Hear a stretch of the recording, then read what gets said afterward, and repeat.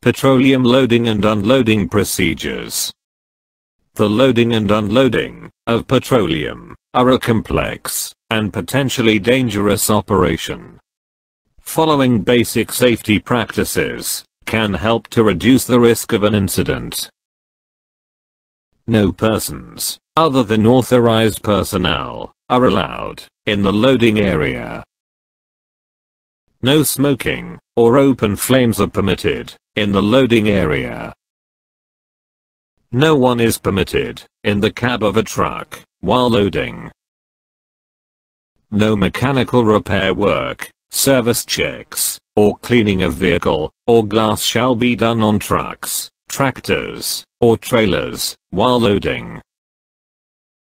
If the truck or tractor motor fails to start at the loading spot, notify supervisor immediately. Under no condition is a booster battery to be used. Follow company spill procedures. Do not load any cargo tank or compartment that is completely full of liquid. There must be vacant space to allow for thermal expansion. Wear gloves and other protective equipment.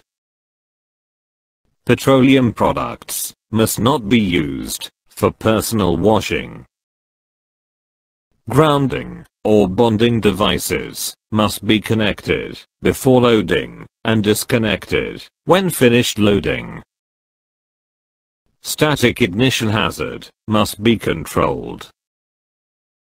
Avoid product contamination or commingling. Check and double check to make sure the right product is getting into the right tank or compartment. Meters, valves, and loading lines on terminal loading racks are color-coded to aid in distinguishing between products. Color coding charts are posted at all loading positions. Piping and fill caps at all unloading points are also color-coded and tagged. Drivers must become familiar with the color coding systems before being permitted to load. In case of fire, shut down all loading pumps and close all dome covers and compartment safety valves, if possible. Loading valves must not be tied or wedged open